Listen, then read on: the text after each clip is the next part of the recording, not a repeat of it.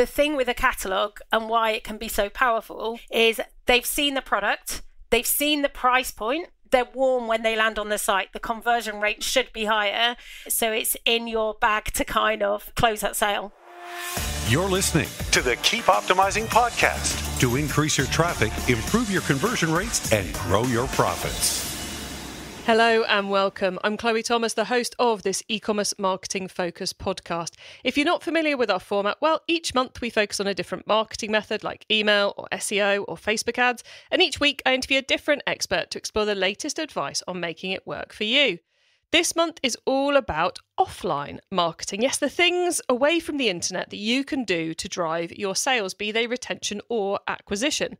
We kicked off last time with a dive into acquisition sources like inserts, advertising and cold lists. And we're building on that cold mailing lists piece today by diving into how you can use your other channels to make sure you drive every possible sale from your catalogue mailing. So a little bit of retention and a little bit of acquisition coming up. Our guest is going to be sharing a really, really great checklist that runs through marketing channels, I suppose, as well as your website and other things to do just to make sure you give those people who've received your catalogue the best possible chance of converting. It's a brilliant checklist if you're already doing catalogues. It's a brilliant checklist if you're planning on doing any direct mail or catalogues or any offline activity, really. And it's also, I think it got me really thinking about some marketing methods and some marketing things we should be doing. And we don't send anything out by post. So, or do anything offline, really. So well worth a listen, even if you're not thinking of doing these things, because Anna's tips are going to spark some ideas, I promise you. Do make sure you listen right to the end of the episode so you catch her quickfire insider tips and my take on it all, plus my tips on some more free ways we can help you improve your offline marketing even more. So stay tuned to the end, everybody. Shopify recently turned the tables on me and took me from interviewer to interviewee, knowing, as they do, that the most successful retailers today are those that bridge the gap between online and offline and make it a seamless experience. Shopify wanted my thoughts on how to achieve truly connected commerce, particularly in the key areas of local selling, omnichannel selling, and cross-border selling. You can read my thoughts along with other commerce experts from Germany, France, Spain and Italy by visiting keepopt.com/Shopify and downloading the report. That's keepopt.com/Shopify. In this episode, I'm chatting with offline marketing expert Anna Wilson. Anna has over 21 years' experience optimizing retention and acquisition strategies for growth for mail order retailers. Working both agency and client side, she has a wealth of experience to share, gathered whilst working for brands like Orvis, Bowden, The White Company, Abel & Cole, Glasses Direct, and many, many more. She's now a senior member of the team at Go Direct Marketing, where they manage hundreds of catalogue mailing campaigns a year. Hello, Anna. Hi, Chloe. Good to speak to you. It is lovely to get to catch up and talk. Oh, it's so lovely getting to talk about catalogues. But before I go off on one about that, how did you end up in the lovely world of offline marketing? Well, when I started my career 21 years ago, it was the main channel for Orvis, the brand I worked for at the time. There I had the joys of going at press passing at 3 a.m. in the morning, deciding who we was going to mail, when we was going to mail, everything else that went with it. I loved it there. I actually, during my time there, digital was brand new. So it was actually, how do we work the digital channels with the catalogue that we've got? And it went from there, carried it on throughout my career. We both started in basically the same role, but with different companies, only I didn't have to do press passes. So you missed the excitement of going all around the country and into Poland as well every few weeks. Yeah, totally missed out on those glamorous travel events. But Anna, I could talk to you about so many things, but I love the topic you suggested we should be sharing with the audience because it is absolutely spot on. And it's one I think people forget about. Even those who are sending catalogue mailings out all the time forget about this one because it's It's all those other things that happen around a catalogue to make sure you definitely get those conversions. So I thought we could start with how we actually make sure they find us after they've got the catalogue, which people may think is a bit of a weird one to start. They've got the catalogue, surely they can find us. But it's not quite that simple sometimes, is it? So what should we be doing? Well, it's definitely not that simple, Chloe. So most catalogues, well, all catalogues, if they don't, they've got a problem, have the website address on them. However, a lot of customers and prospects don't type that address into the address bar. They will start their journey on Google or other channels. What's worth doing is type in your brand name into Google. What you will find is the week you launch, you'll get more traffic. You'll get more people searching for your brand name. So make sure if you're brand bidding and you've got competitors in that space, make sure you're putting more money behind it that week. At least make sure you're ranking every time. Also, don't just look at organic search, well, look at the paid search, but also look at the paid shopping space. So at the top of Google, where you've got the different shopping links, try and get as much of that carousel as you can. You don't want to be spending 60p on every catalogue to get someone to go to Google and go to a competitor of yours. The other thing to point out here as well, Chloe, is not everyone starts by bidding on the brand name. Some people will go through the catalogue, they will look at a product name. And even last night, I saw a dress in a catalogue called the Mel dress. 7 brands appeared with a Mel dress. Obviously all different products, but it's just kind of a key to actually think people won't just be searching the brand. They'll also be searching the product names too. Got it. So both double check what our SEO looks like on the organic side, but more importantly, make sure we factored in when the catalogue lands into our Google ads, possibly Bing ads budgets as well, to make sure we are appearing in the right place. Is it worth altering the text as much as we have control of to do these things on Google these days? But is it worth altering the text of those brand campaigns to make sure people tie the catalogue with our ad? I would definitely talk about newness. More often than not, a catalogue will feature the new season or the new collection. So I would definitely call that out. I wouldn't necessarily call out the catalogue, potentially as a site link, but not right at the top. It needs to feel to the customer that that is the brand they've received the catalogue from. Got you. So if we were releasing our new spring summer season catalogue, we might make sure the ad had the words "see our new spring summer collection" in it. Absolutely. Cool. Awesome. Okay, so SEO and PPC covered. You said about searching on Google, other search engines or other places. So do we need to care about social media at this point as well? The thing for me on social media is making sure that, one, if somebody goes to search for your brand on the likes of definitely Meta, Instagram and TikTok, that what appears, so your page looks the same or the same brand feel as the catalogue. So what I would recommend, for example, on Instagram and Meta at least, that actually near the top of the page, all your posts the day the catalogue goes out or that week feature the product that's prominent on the catalogue. So, for example, if you've got a lovely shot on the front cover, post about that on Instagram as well. Post about it also across the board. That covers organic social. With paid social, I'd also do something similar. I would make sure that within my bank of social creative, I've got products that is the same as the catalogue, both for prospecting audiences, but also retargeting and retention audiences as well. So yes, you can't control your kind of DPA product ads, but you could definitely put about the new collection or other things on there. Would you create like custom audiences on Facebook based on the people you were actually mailing the catalogue to as a different segment, or is that just a bit OTT? No, I would definitely test it. So I've worked with brands where we've tested actually the impacts of catalogue and a social ad versus just the catalogue, or versus just the social ad in that case. Typically, the two working together actually do bring the most profit. However, sometimes you can go overkill. So the thing with custom audiences on Meta is quite often, because they're small audiences, and the match rate is quite small as well, you end up with a really high frequency if you put quite a bit of budget behind that. So I'd be very careful that you're not pushing too much spend to those audiences, but definitely worth testing. The other thing to point out on there is quite often with a catalogue, you will have different offers for different audiences. So it might be for your active customers, you don't have a promo.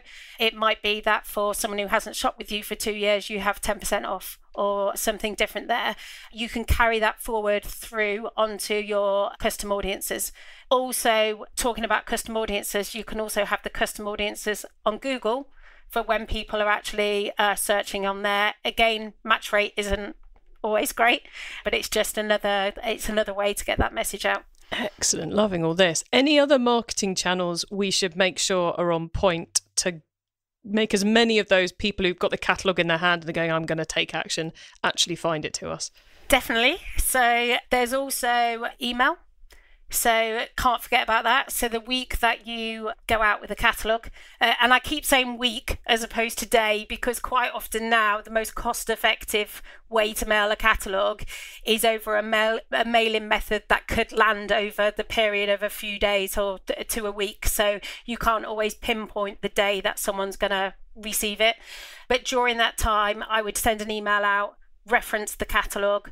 Also, because you can split out the people that you know you've mailed the catalogue to people that you know you haven't mailed the catalogue to, it might actually be an opportunity to get some of the people that aren't receiving your catalogue on the mailing list to receive the catalogue. And also on those emails, you can link to a digital copy of the catalogue. So on your website, you can have the catalogue as a digital kind of lookbook if you want to kind of carry that theme on. And on an email as well, just make sure that actually you're pushing that product that's appearing in the catalogue and the offers are the same. There's nothing worse than getting a 10% promo in the mail and then nothing on an email or even something completely different. It's not seamless. Also with email, it's not just about when the catalogue launches, but also through the cycle of that catalogue. So if, for example, you've got a promo, so if you're sending a 10% off that's valid for 4 weeks, actually sending an email out before that 4 weeks is up as a last chance to get that promo, those emails work quite well and bring in quite a lot of revenue across my clients. Other channels. Can I ask a quick question? I don't know why I'm asking permission. You're being that brilliant. I feel I have to ask permission to be allowed to ask a question. I'm the host. Of course I'm allowed to ask a question. So on email, you mentioned about doing it throughout the lifetime of the campaign and also about using it to encourage sign-ups. Would you, to the people who are going to get the catalogue, send them an email telling them to look out for it? So like coming next week is your catalogue, keep an eye on the mail.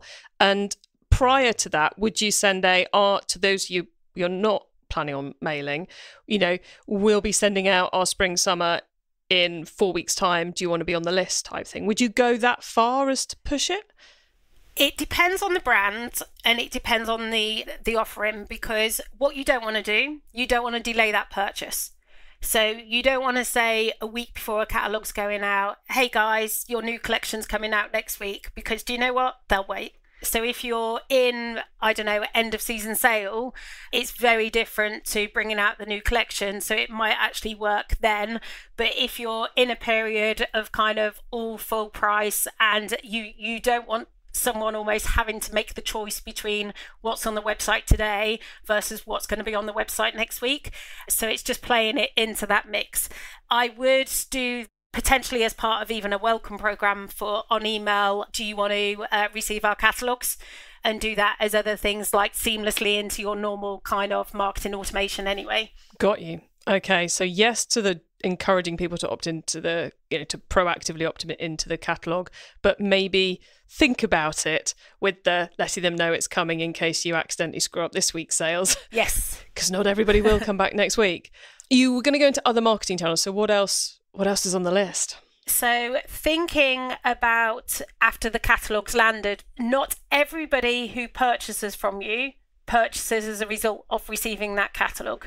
Even the people that do purchase from you because they got a catalogue, once they receive an order, if they go on to buy, you should be putting a catalogue into that order as well. And I know from a kind of sustainability perspective, we don't want to be giving them paper that they don't need because they may already have it on the coffee table. However, those people who have received an order at the time of receiving that, they're at a very kind of warm point with you. And actually, if they've still got it on the coffee table, they could give it to a friend. It almost acts as that referral mechanism. For the people that have ordered from you and not received a catalogue, chances are they haven't seen half of what's in your catalogue on your website, probably even more. People don't tend to spend hours looking. They look at something they want to buy and buy that. So it can very much add to kind of improving repeat purchase rates quickly. I remember bounce backs being so powerful, putting those catalogues in. You're like, what, we're going to give a whole catalogue to the person who just bought from the catalogue? And back then you knew they just bought from the catalogue, and it's like, exactly, no, they are going to buy again. Really? Yeah. It blew my mind 20 years ago, that did. Still does a little bit today. Is there, and I'm probably going back 20 years with this question, Anna, should we also be doing anything with the customer service team in case people make contact before they're ready to buy, be it via live chat, email, or dare we say it, the phone? It's very important that the customer service team know when something's going out and what it's going to look like. That sounds very obvious.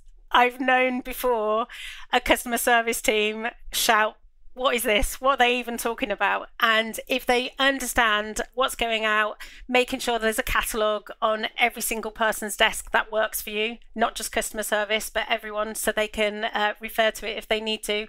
But also, if you've got a different offer strategy for different customer segments, it's very important that they know that too. So, well, now people do tend to use the website more than they use the phone and the customer service team. There will still be questions around, especially from prospects, where did you get my name from? What did you, and the things that you've kind of got to tackle. So it's very important, Chloe. Cool. Okay. So let's assume we've got them as far as the website. What do we need to do on the website to maximize the chances of them actually converting? So when someone lands on the website, it's very important, another one that seems obvious but doesn't always happen, that the homepage on the website has got the same look and feel as the catalogue. There's nothing worse than receiving a catalogue, browsing through it, going to the website, and actually, one, it looks like a different brand. You question that you've landed on the right website. But two, actually finding the product you're looking for. So back in the day, Chloe, remember the days where most sites had things like quick buy, or you would put in the product code that was in the catalogue and shop that way. Yeah, but people shop other ways now. So for example, if it is a top, that top features in the top category and it's relatively near the top of the page. Customers don't want to be going down to page 3 to actually find something. The other thing as well is making sure that, another obvious, but making sure the product's in stock, or if it's not in stock, actually hopefully they can get it quickly, or they know when they can pre-order it, so it's actually on the website at least. If your product sells out, don't take it off the website, especially during the life cycle of that catalogue, because it'll just cause confusion and more customer service calls if they call up and ask where it is. Also, if it's sold out, it can actually create more urgency for the next catalogue. People will buy straight away when they're receiving it rather than waiting. The other thing on the website is you've got to remember that not everyone's landing on that homepage. So when I say make sure the homepage has got the same kind of look and feel, that goes kind of throughout the site. So throughout the category pages, your main lead images being some of the photo shoot for the catalogue, it's just all needs to be kind of as seamless as possible. It's kind of like if you've got, this is going to be a really weird example, but if you've got fashion products that you sell all year round, and your summer catalogue comes out and you've got pictures of someone on a beach wearing it, and then your winter catalogue comes out and they're on the ski slope wearing it, I told you this was going to get weird. You want to make sure that those, especially the best sellers, have got the season appropriate picture on at the right time. So they're not looking in the catalogue at the very tall lady on the beach wearing it. And then on the website, they've got the short blonde who's sat in a chair, and they're trying to work out if it's the same item. You've got to get that consistency, haven't you? Yeah. And what you've got to remember is the thing with a catalogue and why it can be so powerful is they've seen the product, they've seen the price point. So what you've got to remember for example, with a social visit, someone coming from a social ad, they may not have even seen the price. They may have got a glimpse of something they like the look of, and they're coming in to kind of look at the overall brand. Whereas on the catalogue, they're going to the website because they like what they see. They're not going to the website thinking, oh, well, that's all right, but what else have they got? They're warm when they land on the site. The conversion rate should be higher. So it's in your bag to kind of close that sale. Brilliant way to put it. Okay, Anna, anything we've missed that we should let people know to add to this checklist of things to get ready before that catalogue lands? Probably loads of stuff. But the other one that we've missed that springs to mind is if you sell your product elsewhere. For example, quite a few of the brands that I work with also sell on John Lewis or sell on marketplaces. Going back to the search and how people find you, it's just thinking about how that sits as well. Because, for example, if you're selling fashion and you sell in John Lewis should see an increase in their traffic to your collection, especially if you haven't got your own retail stores, because they're going to want to try the stuff on. And the reason I'm saying think about this is because when John Lewis are telling you the next week, you performed amazing last week, and you start sending them more products because you think they're doing amazing and they should do more. Believe me, I've been there. So then actually you remember that actually Catalogue could be a driver of that. Not everyone's going to come direct to your website. And on the subject of physical stores, if you've got your own stores, the shop window should have the same look and feel as the catalogue. The store staff should all have a copy. Goes back to me saying customer service, and everyone should have a copy. So you should get extra copies delivered for the store for them to hand out to people that want them. Because again, although they've walked around the store and seen all the products, they don't see all the products. They don't take it all in. And actually, once they've tried that, what they've bought on, or they may not have even bought in store at the time, if they've got something to look through at their own leisure, you will likely see an increase in the sales. And for anyone thinking, okay, we'll just add all our store staff to our mailing list. No. They need it before the customers get it. You will get angry store staff if the customers have the catalogue before they've got it, because they will feel like they can't do their job properly because you haven't sent them a catalogue. So yeah, it's an easy way out, but it's not a very good way out to just chuck them into your mailing list. Okay, Anna, thank you. It's been brilliant picking your brains about all that and kind of exploring my own past as we do it. Listeners, make sure you stay tuned right to the end of the episode, because Anna's going to be sharing her insider tips very shortly, and they are going to be top. I just know they are. And I'll also be sharing my suggestions for more free resources to help you improve things even further in your business. Shopify recently turned the tables on me and took me from interviewer to interviewee, knowing, as they do, that the most successful retailers today are those that bridge the gap between online and offline and make it a seamless experience. Shopify wanted my thoughts on how to achieve truly connected commerce, particularly in the key areas of local selling, omnichannel selling, and cross-border selling. You can read my thoughts along with other commerce experts from Germany, France, Spain and Italy by visiting keepopt.com/Shopify and downloading the report. That's keepopt.com/Shopify.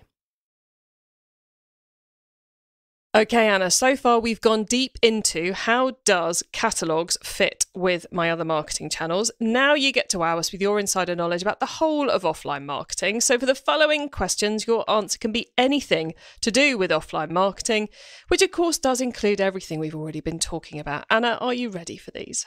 Sure am. Okay, let's start with newbie advice. If we've inspired someone to take their first step, what do they need to know to give themselves the best chance of success? I'm going to stay on direct mail and stay kind of talking about catalogues, really.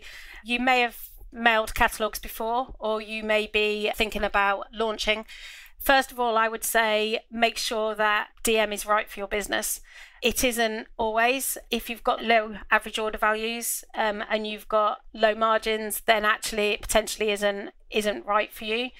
But then also thinking about, if it is right for you, who are you going to send it to? So is it going to be just existing customers, which actually a lot of people forget about the existing customers when they're thinking of doing Catalogue for the first time. So the amount of conversations I've had where people have decided that they're going to mail 50,000 new customers, for example, and they forgot about the 100,000 existing customers they're sat on that they think don't need it because they already know the brand. They absolutely need it, and they will drive more profit by actually sending them the Catalogue. Just understanding the measures of success, managing your expectations, and don't feel as if you have to do it all by yourself. So there's lots of things that go into it. Deciding whether to do it or not is the easy part. Executing it is much harder than other channels. So one, you've got to decide on your format, you've got to design it, you've got to choose the paper, decide where to print it, who to send it to, analyze it, clean the data, so many things that go into it. So there's experts out there that can help with that. So for example, Plug, but Go Direct Marketing can help manage all of that apart from designing the catalogue for you. I always think one of the cool things about doing catalogues, and this was true 20 years ago, was that companies have been doing this for 100 years. The humans haven't changed very much, and the science of how to get a good response is so much more advanced than with Facebook ads or Google ads or any of that online stuff we get up to.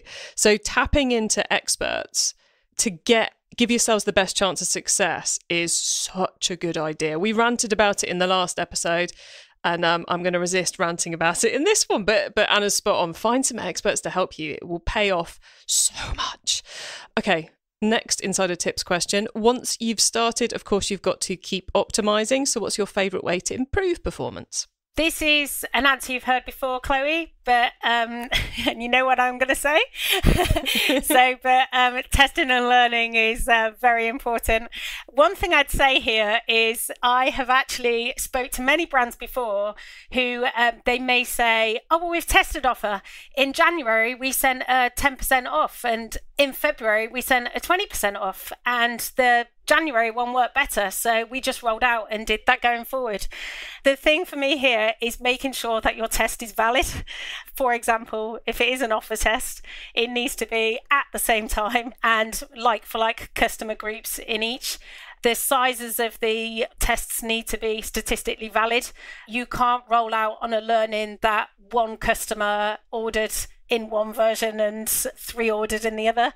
There's definite kind of science to it as well. So understanding the incrementality of a lot of the testing you're doing and rolling it out effectively. Given this podcast is called the Keep Optimizing Podcast, we don't talk about statistical significance anywhere near enough. It's weirdly absent from digital marketing practice. Yeah. Wrongly absent. Anyway, go Google it, people. I'm not going deep into it now. If someone listening wants to learn more, speaking of which, is there one cheap or free resource you would recommend, Anna? There isn't one. There's several that have glimpses of things to look at. So Market Reach have some good papers on there, good insights. This podcast, actually, so you've done a few offline marketing months before, and there's been some great guests in the past. Also, what I would say here is just signing up for other retailers' mailings. So similar to what you would do with email, sign up to receive other catalogues. It doesn't mean to say they're all best practice, but you'll soon probably get the gist of what is based on what you're seeing the most of and the types of things that you're seeing. A lot of people, because it's an expensive channel, do quite a bit of testing in it. Oh, I love those. Thank you so much for the mention of the podcast. Much appreciated. Keepopt.com/offline if you want to go and find all our offline marketing episodes from over the years. And you mentioned Market Reach. That's a little subset of Royal Mail. So if you Google Market Reach Royal Mail, they're like a mini agency with the Royal Mail who produce research and help you get mailings happening. So that's that one, which obviously if you're not mailing in the UK, they're not going to be able to help you with that. But a lot of their research is really fascinating. So still worth a look wherever you are in the world. Finally, Anna, it's crystal ball time. What's coming up in the next 6 to 12 months that we should be getting ready for? Well, we're sat here and Royal Mail, you may know this, but they've just increased their prices again, making it harder for us to do direct mail cost effectively. They've gone up for some people around about 10%. So they went up last October and they've just gone up again. As a result of this, you're going to see different, you probably have already, but seen different formats land on your doormats. There are still cost-effective ways to mail. There's ways to get your prices of your catalogues down. So it's about testing. Again, going back to the test thing, don't just do it because it's the cheapest. Actually look at what works best for your brand. Test kind of your control versus the cheaper methods of mailing and see what kind of works best. The other thing is, although direct mail has been around for a long, long time, there's still new players coming into the market. So I've spoken to 5 brands alone in the last couple of months that are doing it for the first time this autumn. There's also many more. So just keep on your toes there and kind of, it's not going away. It's here to stay. And actually, the changes in the digital space are making it hard to cut through there. So direct mail is kind of an effective way to get in front of the customer. And the other thing which links to the other points is programmatic DM. So I know you've had guests on in the past, Chloe, that have spoke about that. And it's not a new thing, but it's still new to quite a few people. So, well, it's going to become more important, I think, in the next 6 to 12 months. It is so exciting how you can bring DM pieces, postcards and smaller, cheaper things, as well as parcel inserts into your your email CRM contact strategy by triggering things. It's like so cool. Anyway, so cool. Anna, thank you so much for all of this. We're very nearly at the end of the show though, so please let the listeners know where they can find you and your business. Okay, so you can find me on LinkedIn, Anna Wilson. There are a few Anna Wilsons on LinkedIn. It's quite a common name. I'm controversial, but I've actually got a wing walking picture as my profile picture on there. So that's worth it for a common name. And then Go Direct Marketing is the agency that I'm part of, and that's godirectmarketing.co.uk. So everybody, godirectmarketing.co.uk or search for Anna Wilson on LinkedIn and click on the one with the wing walking picture, obviously. Anna, it's been lovely hanging out with you. Thank you so much for bringing such clear insight into this episode. Absolutely awesome. Thank you so much for being here. Thank you, Chloe. So what great advice. And I think if you are someone who is already running a catalogue or you're thinking of running a catalogue, that's a brilliant checklist to make sure you're ticking every box to make sure that you are getting the best possible impact from that marketing activity.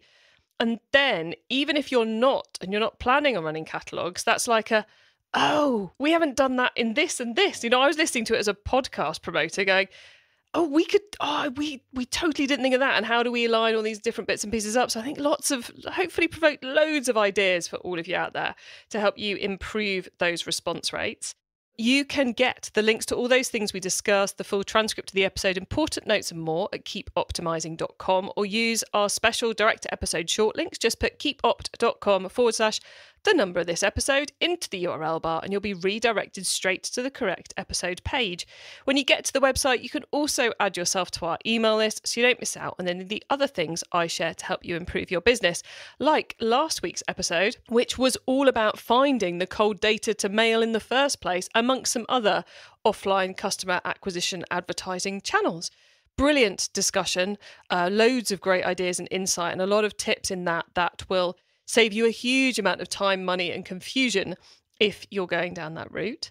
Also, in this particular month, we are going to be having an episode specifically about tracking the impact of your offline activity, which we didn't really get into with Anna because it's more than an episode, quite frankly, but we will have an episode coming up precisely about that and some others around it all. And as Anna said, we do have past episodes about programmatic, and you can find all of that stuff either by scrolling up your feed and looking for things that start with the word offline, or if you go to keepopt.com/offline, you will go to the page on the website where we collate it all for you.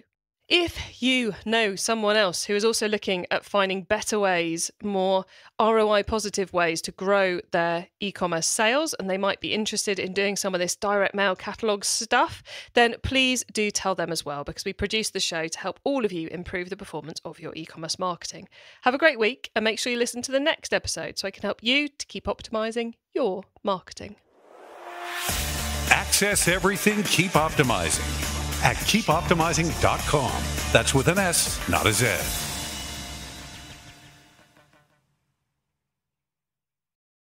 Don't forget to download Shopify's new industry report featuring my thoughts on how to achieve truly connected commerce, along with other commerce experts from Germany, France, Spain, and Italy by visiting keepopt.com/Shopify.